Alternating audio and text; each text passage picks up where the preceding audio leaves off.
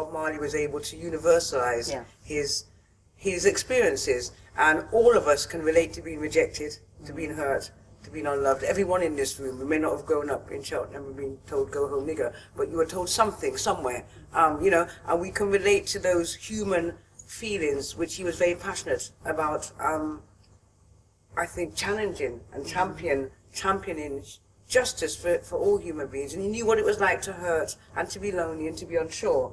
And I think those are the things that make this universal. I remember going to Egypt when I had my locks, you know, with everybody just run up to me, Bob Marley. I can tell you when I put my first Bob Marley album in 19 whatever, in this, you know, people were charting their lives through the Bob, and this was in Egypt. And in fact, on the river now, there's an island, they call it Reggae Island, and a man just plays Bob Marley all day, and I was like, oh my goodness me, it's like a cult of Bob Marley. But of course, the impact of the music of revolution and standing up for humanity, that goes way beyond the borders of the small town in 9 miles where he comes from in St. Anne. And I think that's what's so important, that one person's life can be bigger than the place where you're from.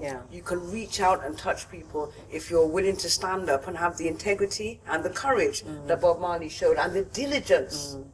2 years, the diligence, the hard work, the humanity and humility that it takes to succeed. Those are the things that I'll take away.